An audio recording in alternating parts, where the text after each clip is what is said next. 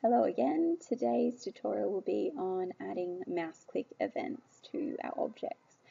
At the moment we have a little level set up with a few objects and have our main character who, when she collides with the wall, stops moving, so she can't walk through the wall. And we've got our basic left, right, up and down events and our actions to match those. I also have a no key event, so that when we stop pressing a key, she stops moving as well. So there's our main character. Our wall is set up as solid and visible, but doesn't have any events or actions in it. And what we want to do is, while our character is walking around, we want to add some enemies. So I have a skull object and sprite set up here. So first of all, when our skull is going to be created in the room, we want it to start moving in a random direction. So choose all of the directional arrows, and if it's at the same speed, then she will be able to walk away at the same speed. We'll test it and see what happens.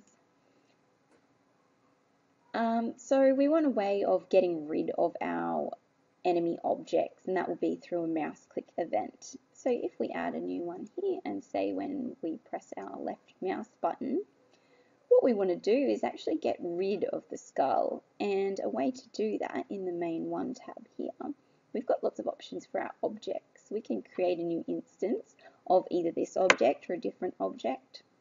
We can change it into a different object, create a moving instance, so when it's first created it begins to move in a particular direction.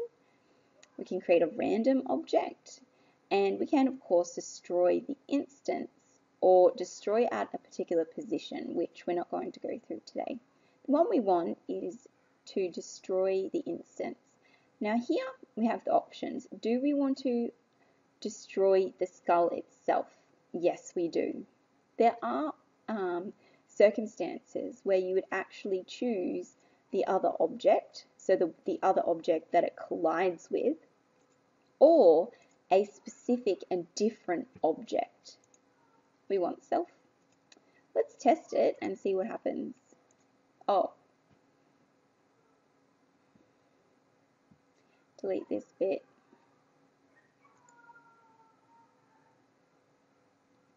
So before we test it, we obviously need to add a few skulls. That's probably too many for our poor little girl.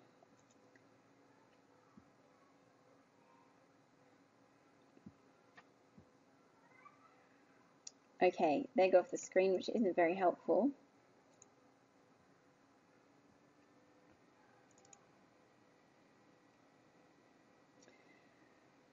So once we have set that up, we then also want to make sure that it bounces against the wall. And I'm actually going to slow it down a little bit so it's really, really easy to test.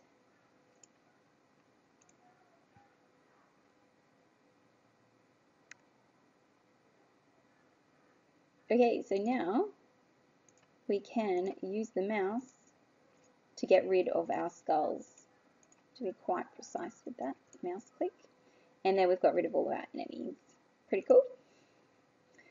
What if we wanted to create a second enemy that looked different but did essentially the same thing? I've already set up a sprite for a bomb.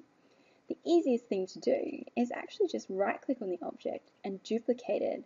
What that does, it copies all of the properties, events and actions, and we can simply choose a different sprite.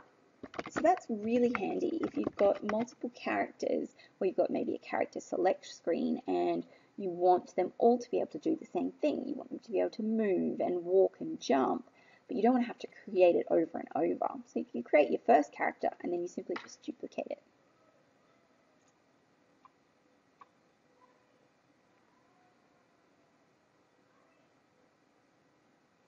So that's all for today.